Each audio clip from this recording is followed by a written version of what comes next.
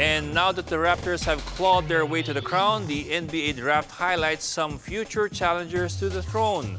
Zion Williamson was unable to hold back his tears, finding out that he is the #1 overall pick.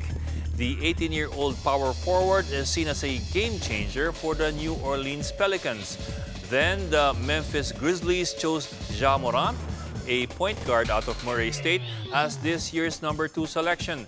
New York's Barclays Center Arena erupted with the third pick, as the Knicks took in RJ Barrett, a shooting guard from Duke.